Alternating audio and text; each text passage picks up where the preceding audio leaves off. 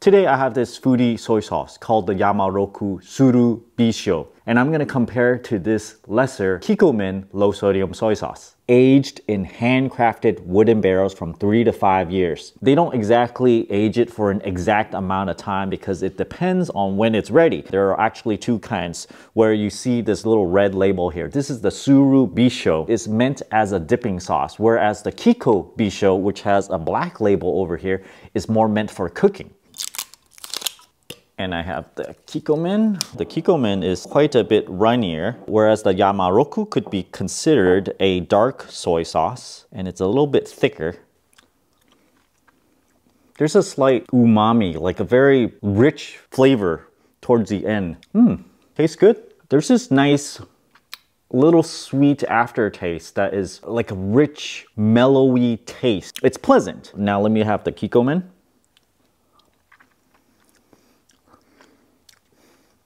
In comparison, the Kikkoman just tastes like salty, a lot less soy saucy flavor. It's a bit more watered down. If I had a choice, I would pick this one because it just tastes better. Tasting it by itself doesn't really bring out the full flavor, and sometimes you need to eat it with something, and you might want to mix it in some kind of sauce to really bring out the flavors.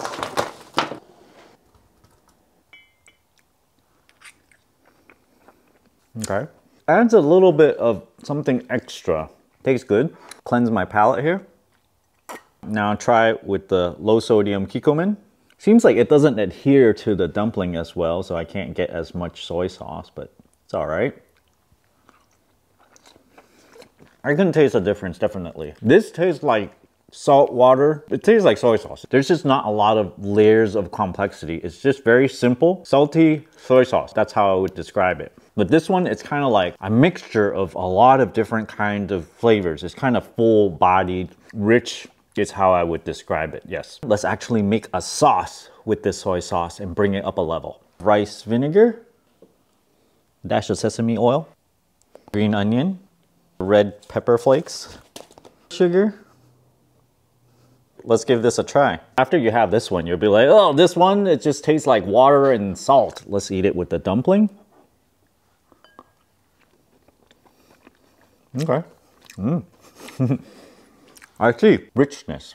I'd say having it by itself, I was able to tell the difference, but then I guess when you mix it in this sauce, it just kind of like adds to it a little bit. Try the Kikkoman dipping sauce here.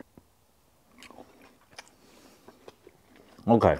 Hands down, this is way, way better. I don't think I've ever tasted a soy sauce this good. Like, I just want to lap up more soy sauce.